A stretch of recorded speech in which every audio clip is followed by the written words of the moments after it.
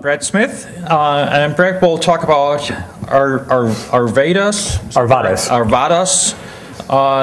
achieving computational reproducibility and data provenance to a large-scale genomic analysis. Well, that definitely covered the gist of it right there, so thank you for that. That probably saves me a minute off my speech. So like he said, I'm Brett Smith. I'm a developer at Curoverse, and we develop Arvados, which is an open source platform for storing and computing your bioinformatics big data. Just to review some of the very basic information that you'd want to know about Arvados, definitely feel free to check out our website. Obviously, that's where a lot of the development work is focused. Arvados is licensed under the GNU-Affero GPL version 3. We do have SDKs under the Apache license, so if you need to develop scripts that run on the Arvados framework, you can do that regardless of their licensing. But all of our stuff is copylefted. It's written primarily in Rails and Go. Basically anything that's web-facing gets written in Rails. Most of the other stuff is making its way in Go. We have some other tools in some smaller languages, or some other languages, but that's the way things are headed right now.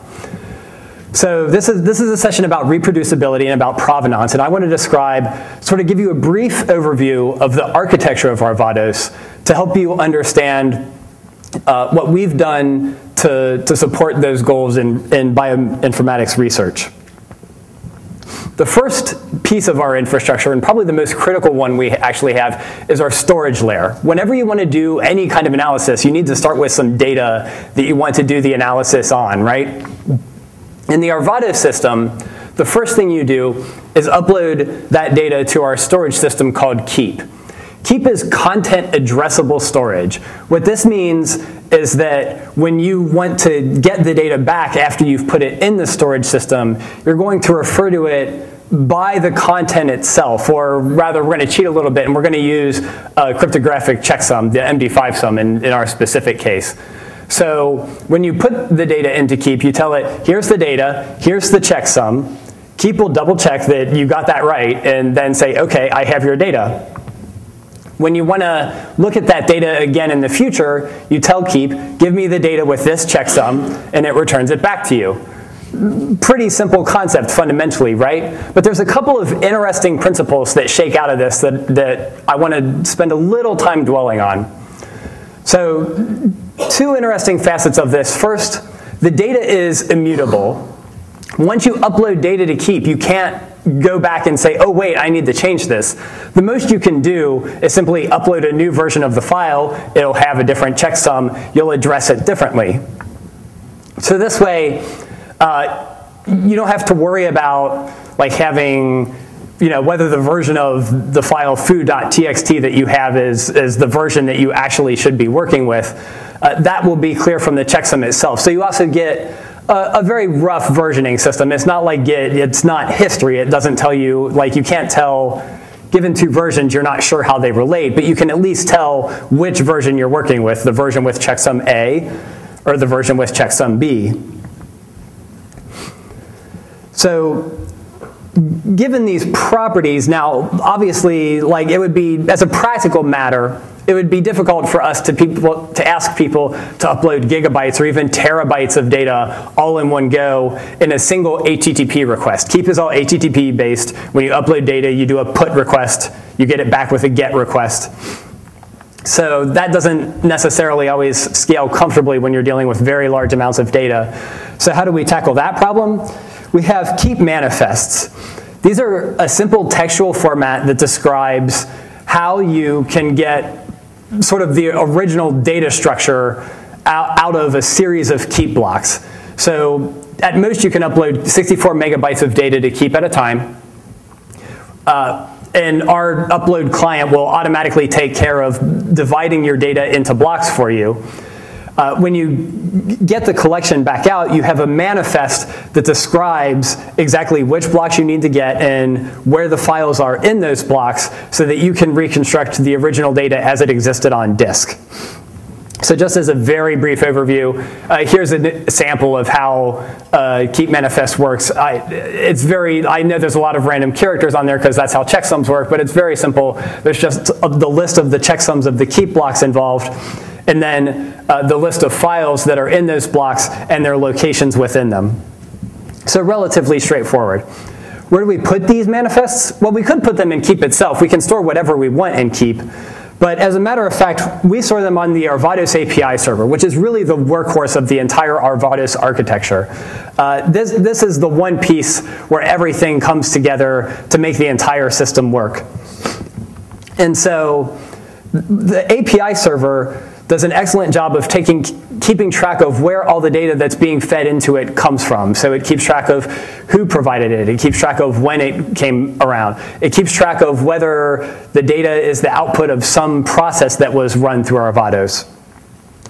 And so this is where, by requiring that all the data running through the system go through the API server, we can keep hold of the kind of information that we need for reproducibility and provenance later. So let me show you a quick example of a job that runs through Arvados, a specific chunk of analysis, so that you can start to get an idea of what happens here. Sort of like Keep, the API server itself also has an HTTP REST interface. It works primarily through JSON. When you want to add objects to the API server, you upload some JSON, and when you request objects back, whether one or several, it'll give you a JSON response. So this is an example of how one job definition might look in Arvados. It starts with a definition of what command we're actually going to run. All of the scripts that Arvados refers to are stored in Git. So it describes the specific Git repository that we're using, the specific version within that repository that we want to use, and also the actual name of the script. In this case, the developer has actually specified a very specific Git commit hash. These are also checksums. In Git's case, they're SHA-1. We could also specify a branch or a tag, and Arvados would figure out the latest Git commit hash that responds to that or corresponds to that branch or tag and do the resolution for us. We then follow with inputs to this specific command.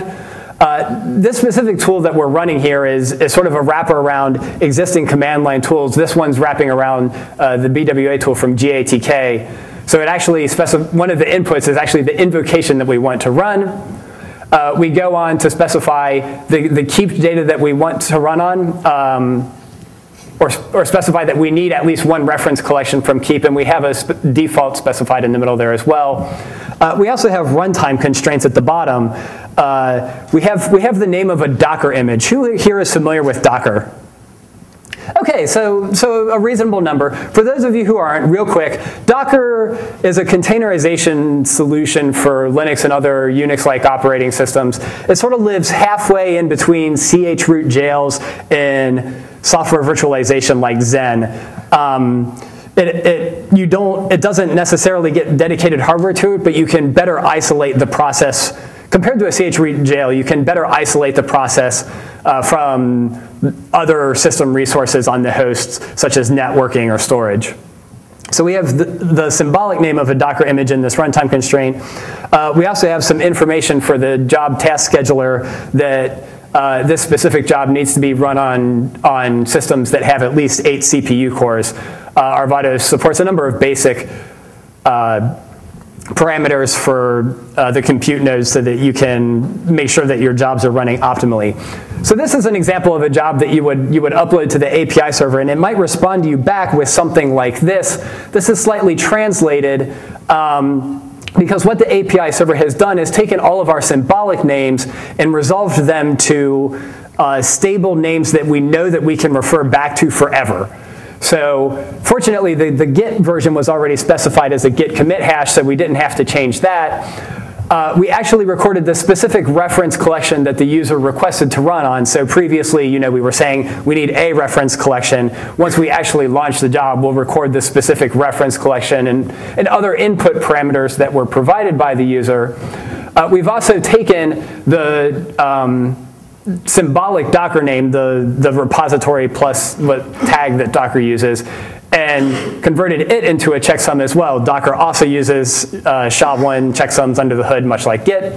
And so we figured out which name corresponds to the checksum, and we've recorded it.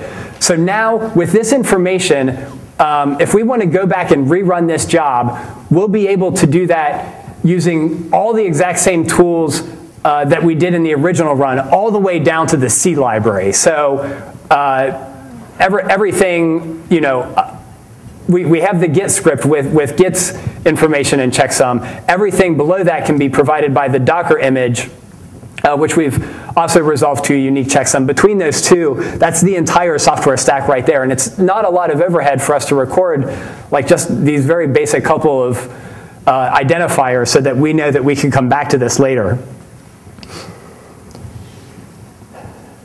So in addition to the reproducibility benefit, we also have, I mentioned briefly, we have a provenance benefit here as well. We have the capability of knowing where information came from so that we can go back and provide that information upon request.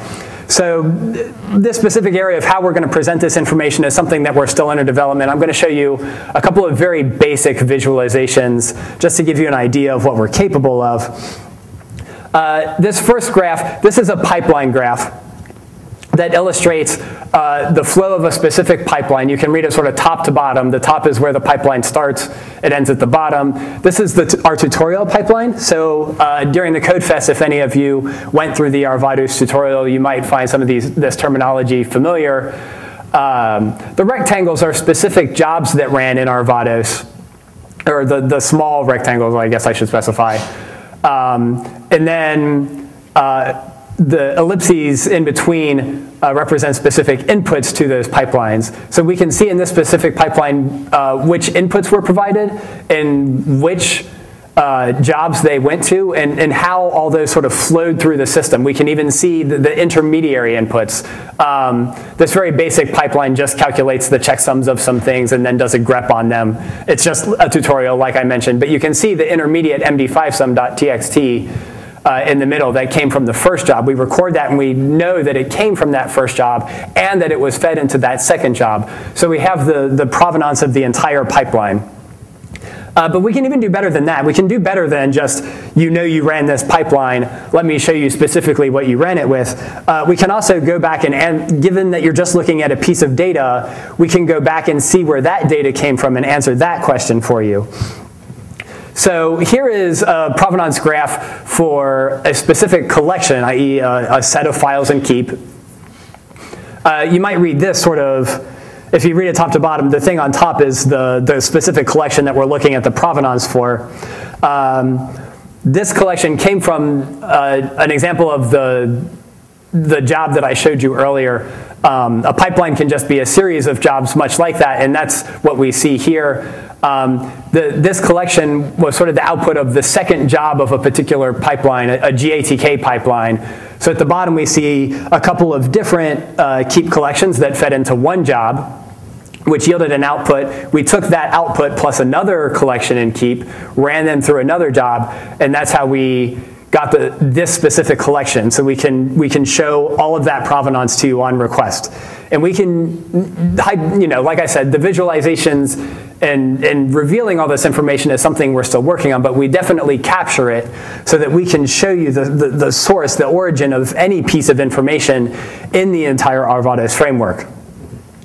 So I know that's a lot of technical stuff and a lot to take in. Let me just sort of recap by giving you a very high-level overview of the entire architecture now that you understand, now that you've seen some of the specific pieces, just to better illustrate how they fit together. You start with your input files. You put them into the Keep storage system. And then the specific Keep manifests will go into the API server, and you'll send jobs to the API server as well for computation on those inputs. The API server will farm those off to compute nodes, and as the jobs run, they'll generate output files, so those go right back into Keep. And once they finish, you might have more jobs to run in the pipeline. Those also get instantiated on the API server, and we continue that loop through the entire analysis, and we capture everything we need for reproducibility and provenance. So that's the very basic architectural core of Arvados in a nutshell. So if you'd like to learn more about it, like I said, there's the website. We also have an IRC channel. We're pretty active, admittedly usually more during the workday, but we're always around. It's on OFTC, the Pound Arvados channel. Feel free to join us there. And if you're interested, we currently have an install on Amazon Web Services. If you're interested in trying out Arvados with a beta account, feel free to get in touch with me during one of the breaks or after, and I'd be happy to help get you hooked up. And so that's the intro, and I'd be happy to take questions.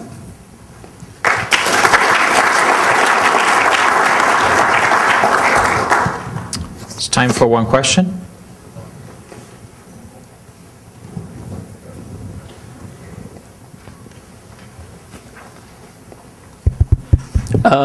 Well, actually, I have two, but I'll start with just one first. I was wondering about, because you mentioned something about the provenance, and I suppose that's a data provenance, but I was wondering more about the executables and the scripts provenance as well, because you can have the same executable on the same version, but maybe on different architectures, then they have different checksums. What are your thoughts on that? On the some tools or GTK jars itself, or the Python scripts, or? So we expect that most of the computation that people will want to run in Arvados will start in a high-level language like Python or Ruby. We provide SDKs for a number of languages, and we expect those sort of launchers to be checked into a Git repository. And so those scripts will generally be architecture agnostic, and Git will provide us the information about versioning over time so that we can keep track of that. In the specific cases where you do need to launch architecture-dependent binaries, that all will generally, we expect to be captured by Docker for us, so that either you'll have one Docker image that has all the different versions you need, or you'll distinguish between different Docker images to know whether you're running the binary for architecture X or Y. So it may not be as fine-grained as you're looking for, but we at least have some ability to, provided that you write your Docker images appropriately, we should be able to distinguish which one you were working with. Okay. Okay, can I ask one more question? I guess not. Yeah, I think we need to move on to the next